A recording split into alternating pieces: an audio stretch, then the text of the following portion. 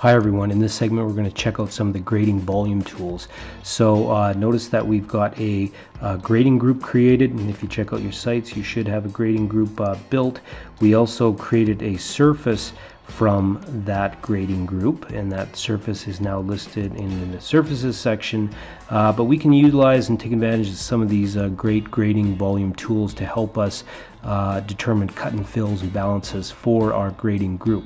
So if you want, once you've got a grading group created, you want to check out the Analyze tab on your ribbon, so go ahead and click Analyze. And notice in the volumes and materials section here, you've got some grading volume tools. So let's go ahead and open that up. And what we'll have to do is make sure that we've got the correct grading group set. If you've got more than one, which you might, make sure that that grading group is set accordingly. That's very important.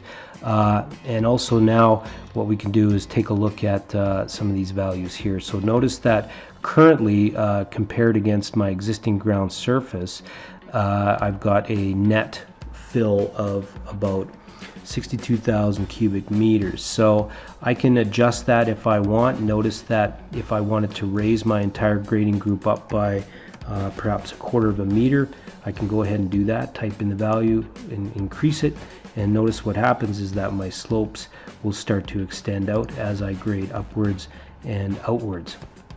And it's got some a running tally of all my objects that I've created, and you can delete those or undo whatever you like here. Now another great tool in these grading volume tools is your balancing options. So you can select this little button here, and up comes a little dialog box and says what kind of volumes do you want to get out of this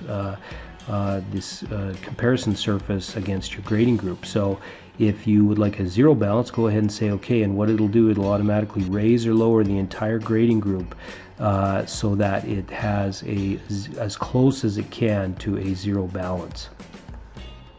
So you'll notice in my latest choice for those balancing tools, it got as close as it could to about 19 meters, and you know, sometimes you can try running it twice, it might run through again, but so it basically gets as close as it possibly can. But those grading volume tools are pretty handy, and don't be afraid to take advantage of them. Thanks for watching, everyone.